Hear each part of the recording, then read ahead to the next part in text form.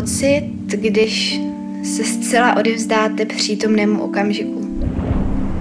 Když se vaše ego rozplyne a vy se stanete součástí něčeho, co vás přesahuje. Už to není jen mé izolované já. Tohoto stavu lze docílit mnoha způsoby. Meditací, milováním se, anebo také tancem.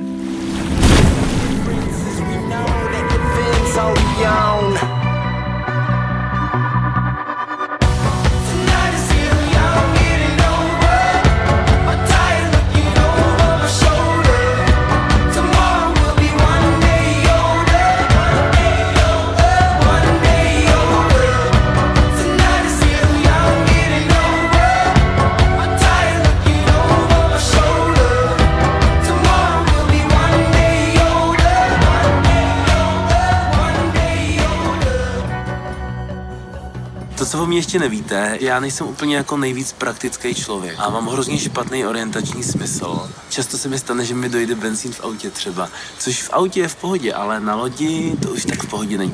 Kromě toho jsme přišli o všechnu vodu, došly nám taky potraviny a nalezli jsme se v takovém zákoutí, kde široko daleko prostě dlouhou dobu nikdo nebyl.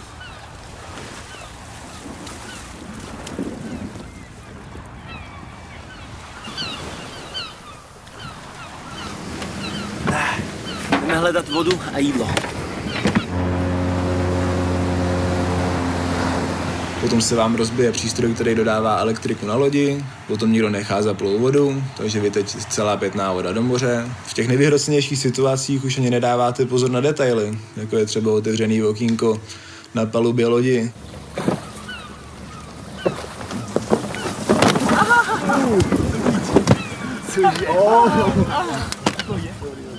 Ale všechny tyhle ty věci jsou vlastně k něčemu dobrý, no. Vlastně vystoupíme z té naší komfortní zóny, jsme kreativnější, jsme v nějaké situaci, kterou musíme řešit jinak, než jsme zvyklí a možná to je ta inspirace.